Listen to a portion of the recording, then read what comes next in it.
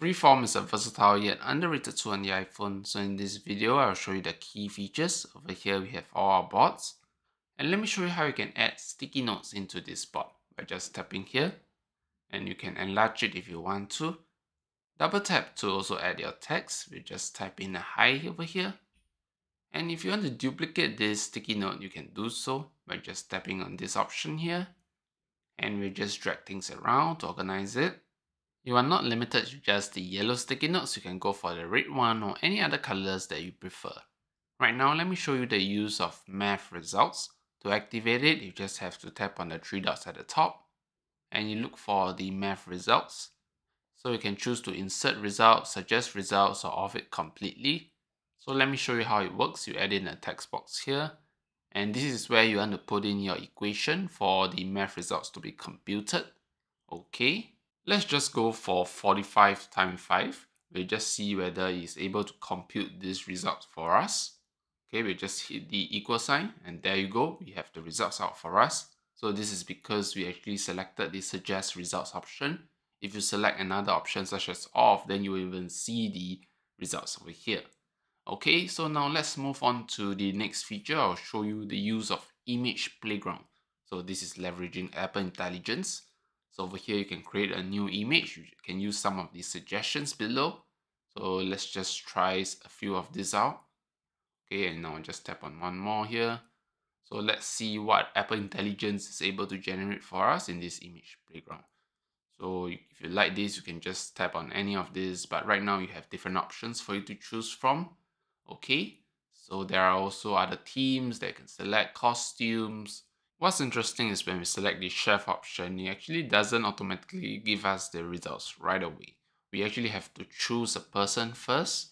So we'll then select appearance, and then over here there will be a few options for you to choose from: a man, a woman. So underneath there are also a lot of options for you to add on. So we can just have a look. So if I just swipe left, you have the accessories. So you can add on to this image that we already have. And if you want to type in something, you can also do so to edit this image. In this case, we'll type in with spectacles. We'll see whether Apple Intelligence is able to generate a character that wears the spectacles. So this is a big test for the image playground as it's not part of the suggestions.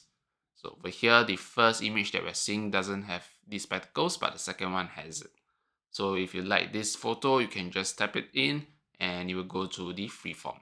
And very quickly, you'll be added to our board here. We can enlarge it if you want to. We can just pull the sides. Okay, so all looks good. Now I'll show you how you can add shapes into your freeform board.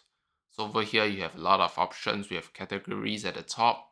So depending on which one you like, you can explore. So in this case, you'll have a lot of animals. So let's just pick one. We can pick the duck here. So you can enlarge it.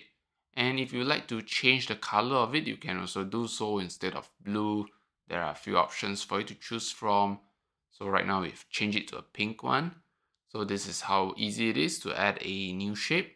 So we can just explore some of the other shapes available. Let's just try out something different.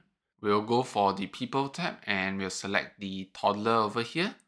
Okay, and now just organize it, and you can change the colors if you want to by just tapping here. Okay, let me show you how you can search for shapes. Just select this icon here and you can just type in anything that you wish to. In this case, we'll go for the fish and then we'll select any one of this and we'll just shift things around. Okay, now let's move on to the next feature where I'll show you how you can share links onto your board here. So we just head over to the Safari app. You just tap on this. And if let's say you want to save this link to your freeform board, you can also do so. All you have to do is just tap on this button here. And then you look for freeform. There are of course many other options, but the freeform is the one that we want to go for. And then you have to select your board here. And then we'll just select this one. And there you go. So right now you just save it. And we'll just head back to our board to check whether it has been added. So there you go. On the right here, we have the link. So anytime you want to enter the link, you can just tap on it. Okay, and it directs you to the link. There is also other ways to interact with the link. At the bottom, there is a wide range of choices. You can just select this. So this eye icon brings you back to the page. So now that we have finished this whole walkthrough of the Freeform board, you sort of have an idea of how all of this works, what are the main features and what's interesting about it. You can definitely do a lot with it.